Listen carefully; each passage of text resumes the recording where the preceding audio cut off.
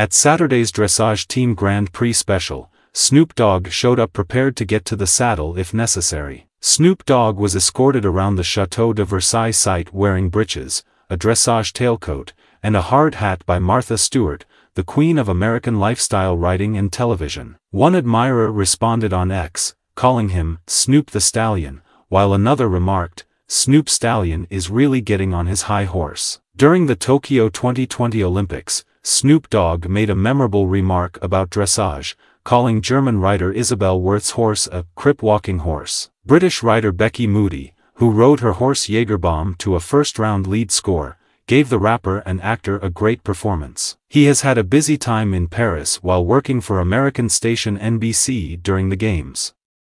He briefly carried the Olympic flame during the final relay before making appearances at several events, such as the gymnastics. "Something I'm gonna be able to live with and be content with, is, to know that I was the face and the voice of peace for that one moment in time," stated Snoop Dogg, whose full name is Calvin Cortazar Broadus Jr., regarding his time as a torchbearer. Snoop Dogg's appearance undoubtedly generated excitement at the location.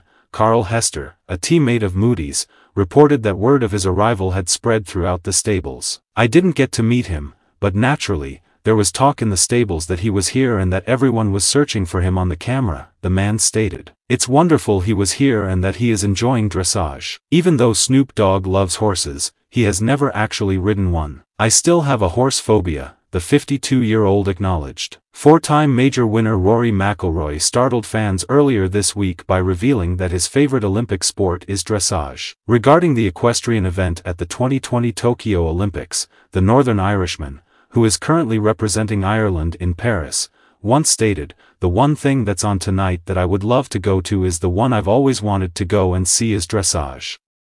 Always. It's on tonight at around 7:30, and I think it's fascinating.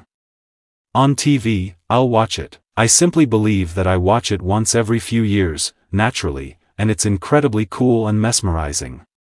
I'm not sure."